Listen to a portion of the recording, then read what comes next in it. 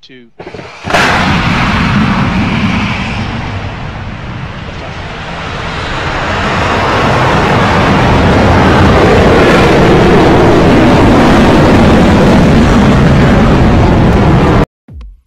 Wow, what a difference a couple of months makes.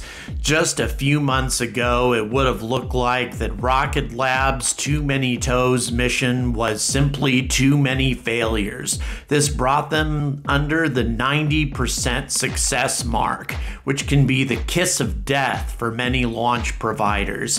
It looked like after losing a couple of satellites from their most high-profile customer, that Rocket Lab was in danger of losing customers to what might have been perceived as more reliable competitors, such as Virgin Orbit, which had a very highly publicized and successful launch of Space Force and other satellites not that long after this failure. On a side note, those 9 Rutherford engines actually have less thrust than New Shepard, but man, they sure sound a hell of a lot more impressive, don't they? But in any event, not that long afterwards, after an in-depth and detailed investigation of this failure, Rocket Lab was able to track down the elusive problem, something that probably would have taken Boeing 15 years to accomplish, and successfully launched a very high-profile mission for the US Space Force. And in that moment, Peter Beck and his scrappy little New Zealand company, and I don't give a damn where they're based out of, this is a New Zealand company. They launch from New Zealand. The people doing the countdowns are New Zealanders. Most of the innovation and the engineering are out of New Zealand. I mean, come on. This place is based out of US simply for convenience sake only. This is a company that came from New Zealand and they should be proud of it. Its headquarters is simply irrelevant. Okay, I'll get off my soapbox. But after this successful launch, Rocket Lab has now tied down a bunch of high-profile customers, including Black Sky, which was the operation that they lost those satellites for.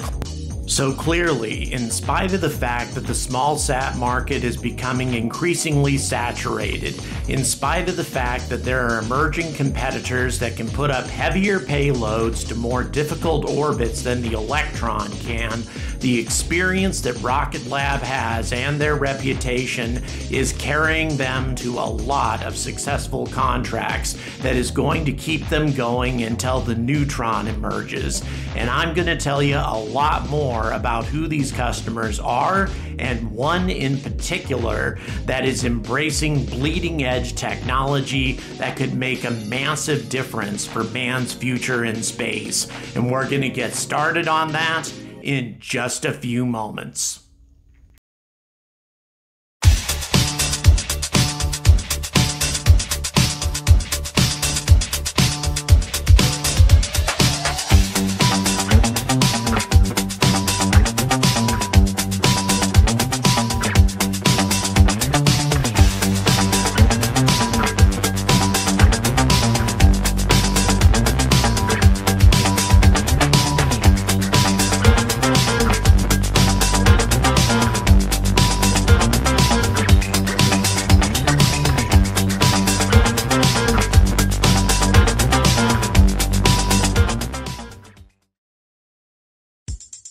So the format is a little bit different this time. I'm going to reserve my in-person comments for the end of the video and see how things work out.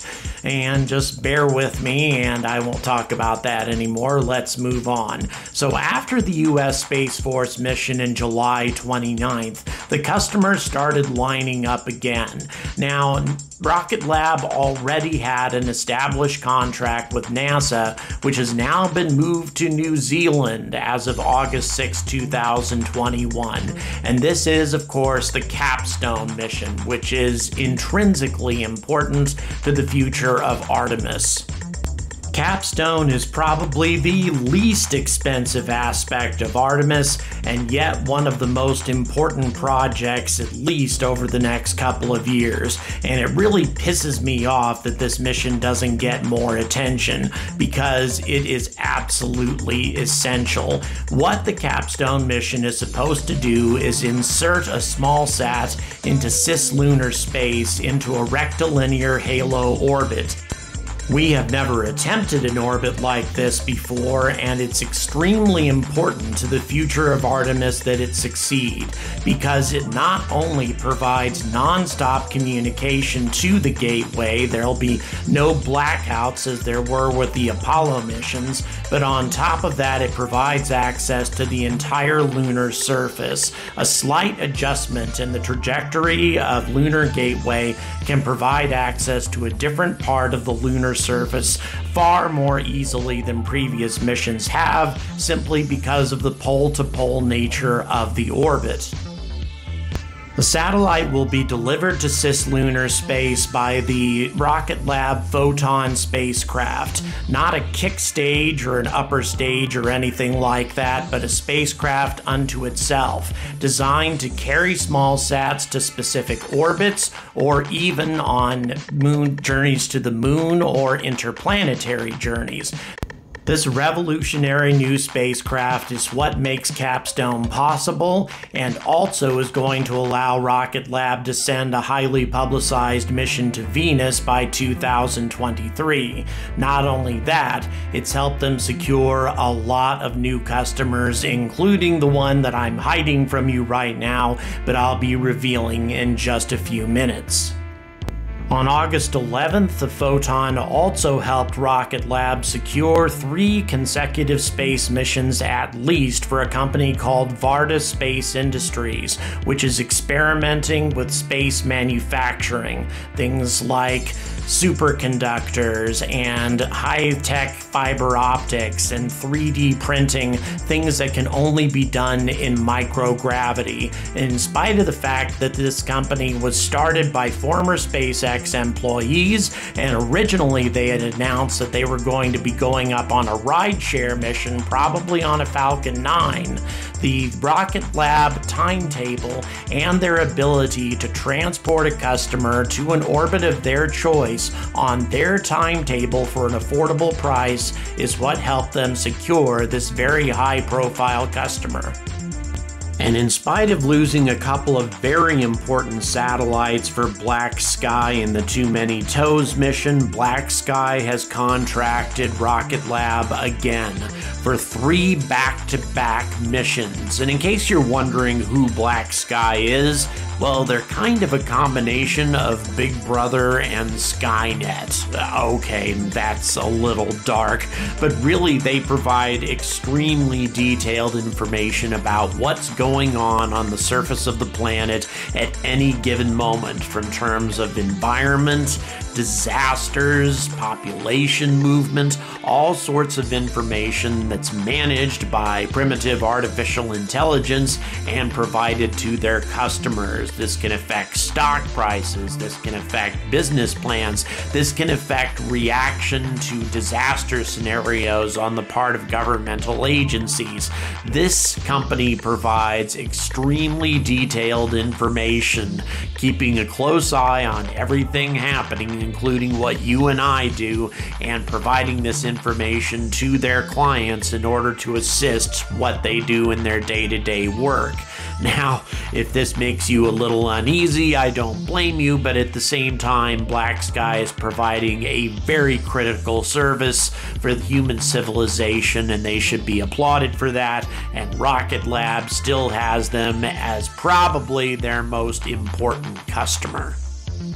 And finally, here they come, who I believe is arguably the most important new customer that Rocket Lab has. And they're going to seem very underwhelming to begin with, but they're called Aurora Technologies, and they're out of Finland, of all places, and they have decided to attack one of the most significant problems facing space flight in the future, and that, of course, is space space junk, and they're doing it with a whole fleet of unique vehicles that I think are going to be able to tackle the job very effectively. Let's have a look at these things. They're small, but they can do the job quite impressively. Now, the first of these is the ARM-O, and it is tiny, 3 by 3 by 5 centimeters. It is an utterly tiny little satellite, but it can grab a hold of a piece of space junk that weighs as much as 10 kilograms and deorbit it. Now, that doesn't sound like a lot, but keep in mind that 80% of the space junk up there that represents a significant threat is in about this size range. And then you've got the ARM-E, that's little more than a thruster pack add-on for the ARM-O and other satellites that they have in their family, and it's a hot gas propulsion system that allows the satellite to carry out multiple missions, removing quite a bit of space junk from low Earth orbit before their mission is completed and they deorbit themselves. And then you've got the ARM-A that's capable of removing slightly larger satellites, perhaps as large as 20 to 25 kilograms, still small stuff, but keep in mind the vast majority of what represents a problem in orbit is the tiny stuff. Larger satellites can be avoided by the ISS and even other active satellites without risk of collision. It's the small stuff that represents the most frequent problem, and these things can be deployed in vast numbers because they are so small. And in addition, they have a product called a plasma tether. It's designed to fire a micro-thin tether as far as half a kilometer away from the satellite to grab a hold of a piece of space junk and slow it down with what's called Coulomb drag. And put in its simplest terms, it just uses an electrostatic field to reduce the speed of a metallic object and get it under control so it can be deorbited. Now, these things may seem very small, but actually this tether can remove a satellite that weighs as much as a metric ton if it's attached to the correct satellite to be used for that task. But as far as this company is concerned, they want to remove all the small stuff, and they can do it too. A single Photon spacecraft could deploy as many as 200 of these satellites. Now, the very notion that a Finnish company and a New Zealand rocket company is embracing and taking on the problem of space junk, whereas the big countries in the world are essentially ignoring the problem, is reprehensible. Everybody should be embracing this sort of thing right now, given the threat that this represents to space flight, but it's left to the Finns and the New Zealanders to tackle the problem, and it looks like they're gonna do a damn good job of it. But wait a minute, you say, you clickbaiter, you. What about this thing that can travel all the way to Saturn in a year? When are you going to talk about that?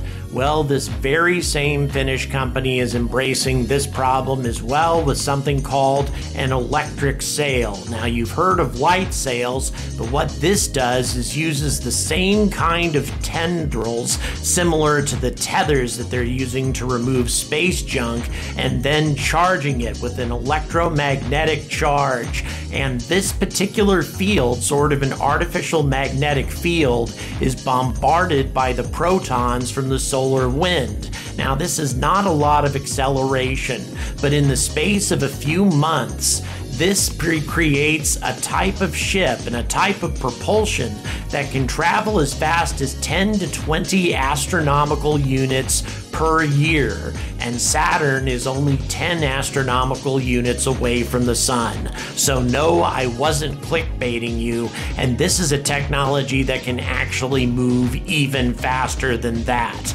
It's simply unbelievable.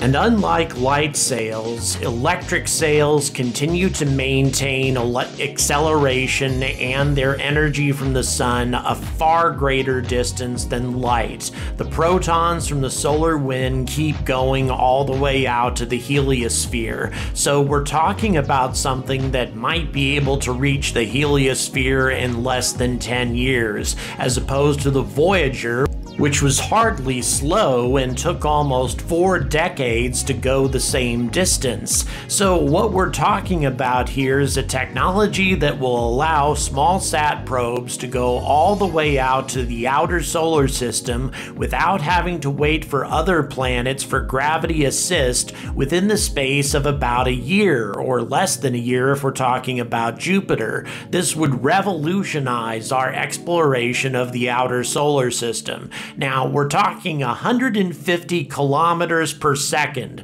over 500,000 kilometers per hour, or fast enough to go from Earth to the moon in 43 minutes.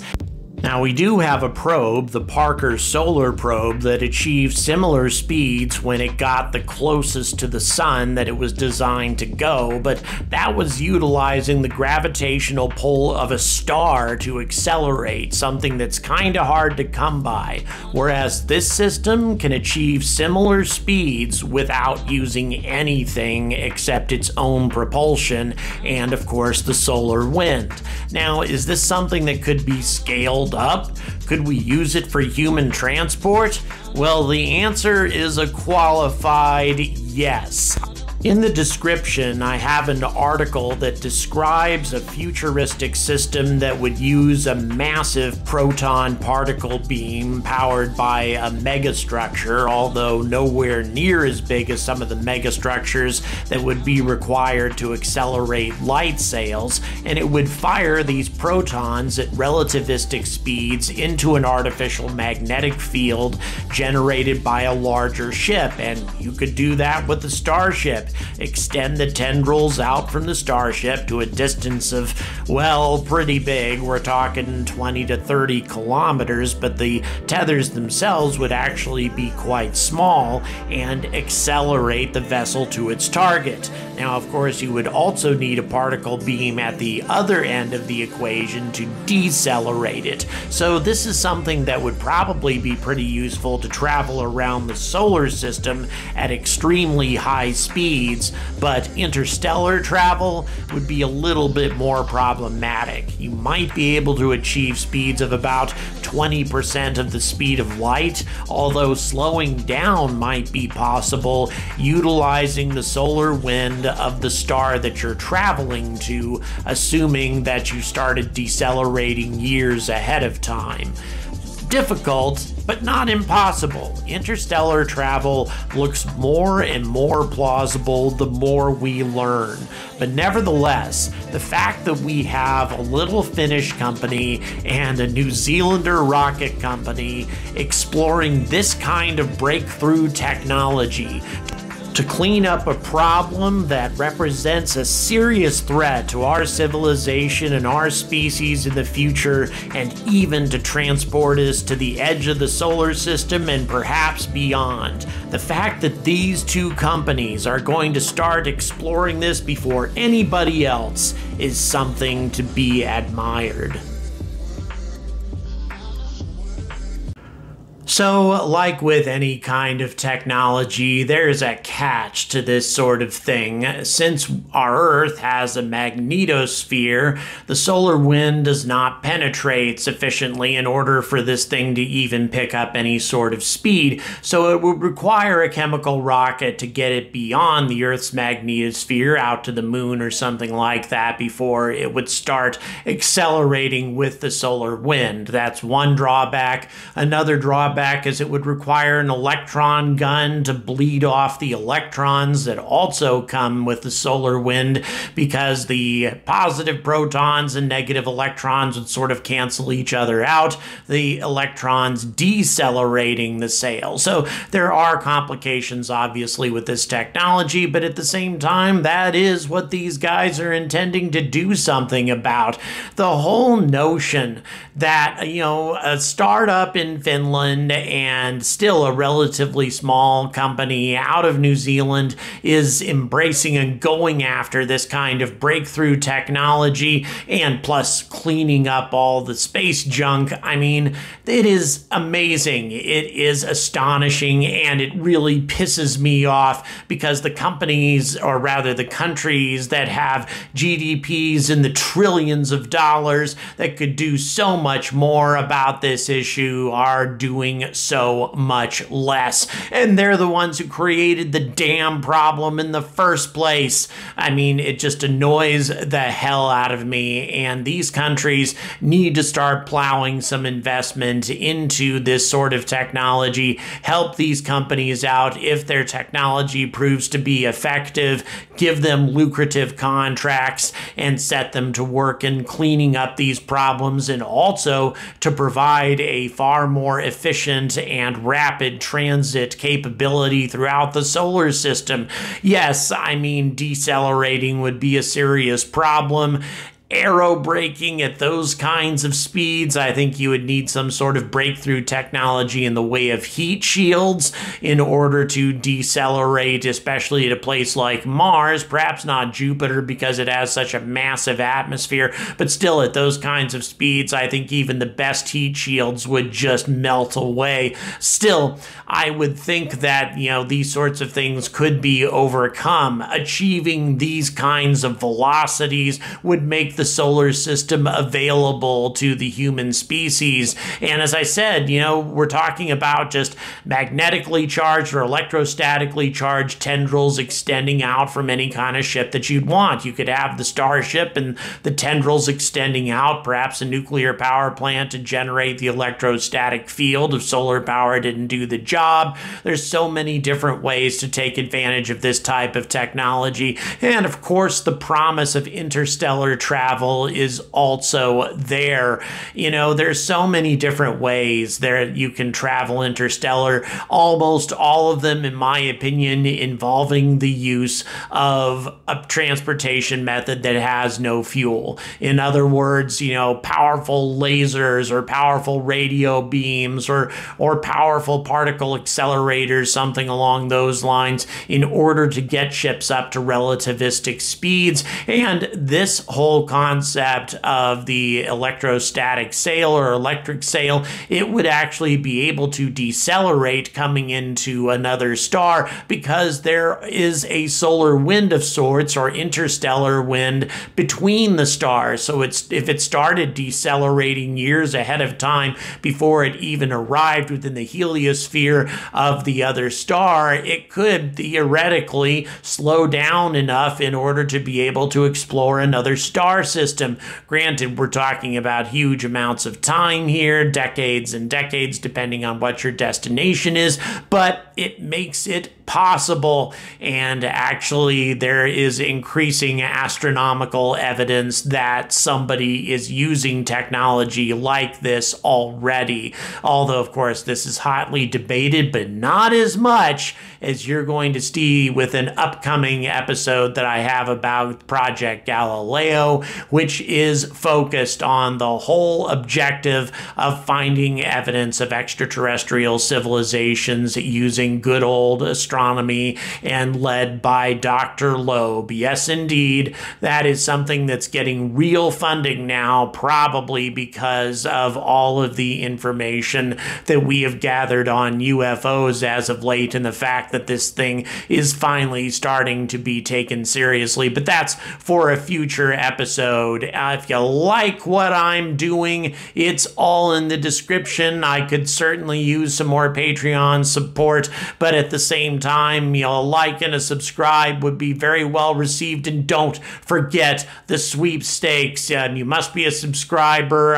Patreon supporters get a little extra, but it's all linked in the description as well to get some free merchandise from the Angry Astronaut and also from Axiom Space. space. So until the rest of the planet, Roscosmos, NASA, the ESA, start to do something about these sorts of technologies that right now are being embraced by the humblest of companies, until other major organizations start recognizing that the way they're doing things is antiquated and is never going to allow us to colonize the solar system, and we need to find other solutions while we're cleaning up our damn orbital space, by the way. Until that moment comes, I urge all of you to stay angry about space.